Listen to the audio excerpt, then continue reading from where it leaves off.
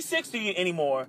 No, at this point, we are about 2 or 3 generations deep in black boys growing up in environments where even they don't see any male leadership.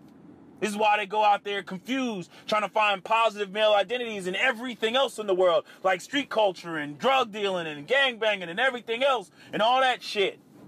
All that shit, which is a system or a order of manhood that is designed to get them locked up in the prison industrial complex.